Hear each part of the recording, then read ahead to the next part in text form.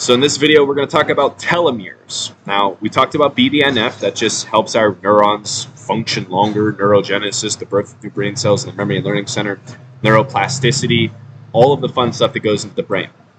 So now, how that functions with a telomere is, you can see on here, it shows us our telomere, but let me show you in depth how this stuff works. So basically, you're born, right? You either have a healthy relationship, an unhealthy relationship, you have stress, you have a good lifestyle or a bad lifestyle. So based on your choices in your life, right, you're going to have your DNA is going to go up like this. So we're just going to make a little makeshift DNA thing right here. And at the end of your DNA is considered your telomeres, right? Now those telomeres will shrink, and which will eventually start breaking into your DNA based on stress. Right? Stressing is one of them. Exercising, not enough. Fasting is actually useful for your telomeres. Right? This one's going to be the shortest module because telomeres aren't that in depth. Really, they're just the end of the DNA on your actual DNA that keeps you healthy.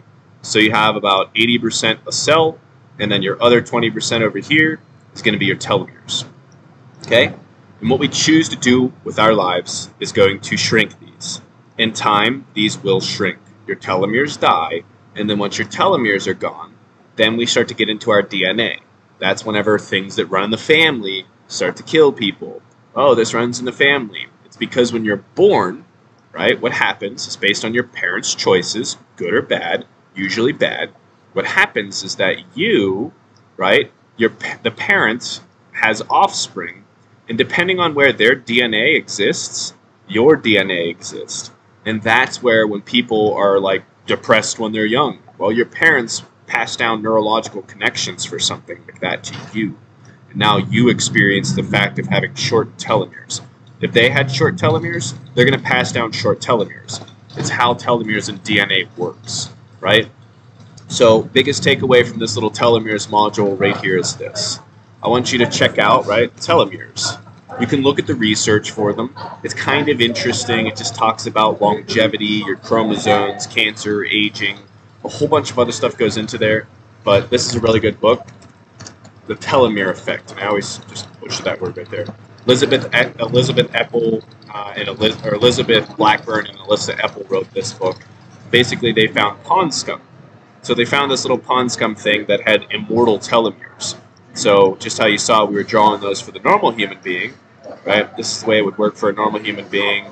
This would be the immortal telomeres for someone else, right? We have telomeres here, and we can increase our telomerase, which is, in this case, this one had immortal telomerase, so it would never, ever, ever die. But we have a telomerase on the end right here that replenishes our telomeres, and we can choose to do lifestyle alterations to increase these. But some real cool things, meditation, okay? So I'm going to give you a little takeaways right here, so write them down. Meditation is very important for telomeres because it lowers your stress, right? You're not going to respond to stressful environments as much as you would if you meditate. Meditation's key for calming down the brain. If you ever meet anybody who is ever just crazy and static and their brain is just not all together, they don't meditate. So meditation is a really important part. Now, we talked about BDNF and we talked about the microbiome. So yes, food is an extremely important part of telomeres. Your gut microbiome is extremely important for your telomeres. Because if you're eating bad foods, you're literally causing your genes to have to work 10 times, 20, 30, I don't even know, 500 million times harder to process food. And that's going to sacrifice DNA, right? Exercise is extremely important. Gene expression is what people talk about here. So exercise is very important for gene expression, right? People look younger because they exercise. People look younger because they fast, okay? All of these things that I'm showing you in this training all connect together, right? The BDNF, it's just really important to understand how to become more intelligent. It's not a joke. It's very real. And you can either choose to optimize your BDNF or not optimize your BDNF. Now, optimizing your BDNF, a factor of that is gut microbiome health. So you want to have your gut in check. Because if you're eating foods that are causing inflammation in your body and excitotoxicity in your brain, you're not in that environment where your brain's going to continuously grow to unlimited potentials, right? So takeaway from telomeres is pay attention to the choices that you make.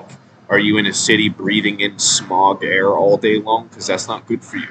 I've literally read books from doctors that say, oh, running out, literal doctors that I've met. And they're like, yeah, running outside in the city is like, you're just better off running inside of that after, toxic air. And it's not good air quality, right? So everything that you wouldn't want to believe goes into your telomeres. And a really good place to start is the telomere effect. It's going to teach you a lot about your telomeres. It's going to connect a lot of dots for you. But once again, this is another one of the books that we reviewed in the program.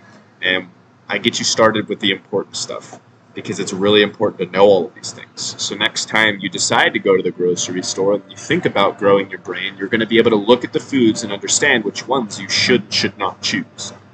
There is a should and should not in this case.